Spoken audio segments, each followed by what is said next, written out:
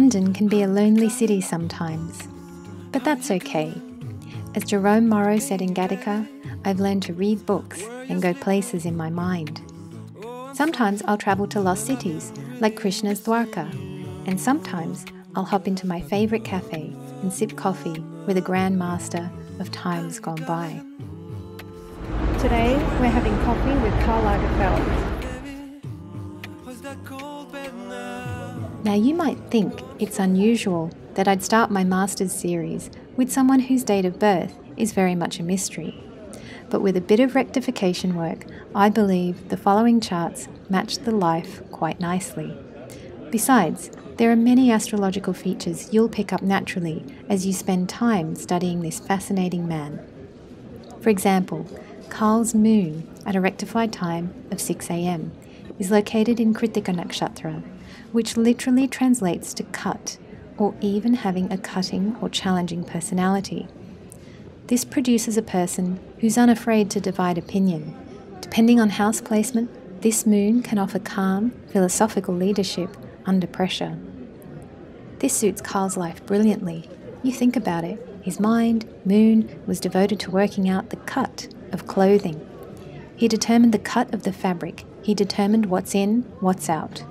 And the many quotes he'd pluck straight from his mind were often cutting and divisive. Let's take a look at the Sun in his D10 chart.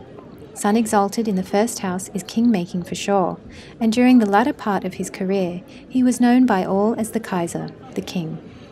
Receiving aspect from Saturn, his rise to the top was steady and incremental. He worked his way from being a junior designer to the very top by consistent daily effort, honing a tireless work ethic for others to envy. Saturn, my goodness, so much to say here. Seated in his two homes, Capricorn and Aquarius, in Karl's natal and D10 career chart, Saturn can be seen in the man without plugging him into an astrological system. His love of black clothes, stiff high-neck collars, and how he wore a suit every day are a bit of a clue.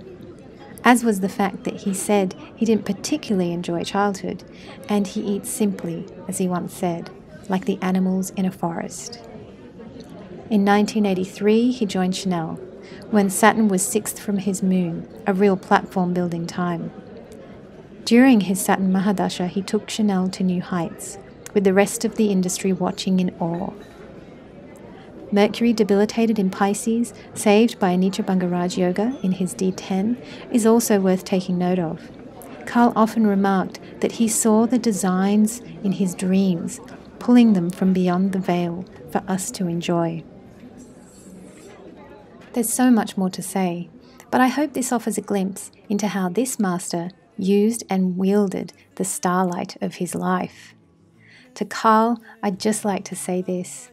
My favourite bit of every Chanel show was watching you come out at the end to take a bow. Thank you for inspiring me to want to be good at my job and to care about the work, not the rewards or the applause.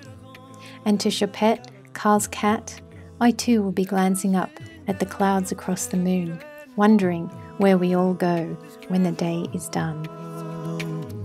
Now, when I look at the clouds across the moon, here in the night I just hope and pray to soon.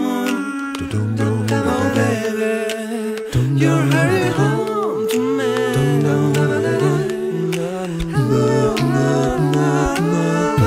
Now when I look at the clouds across the moon, here in the night I just hope and pray to soon.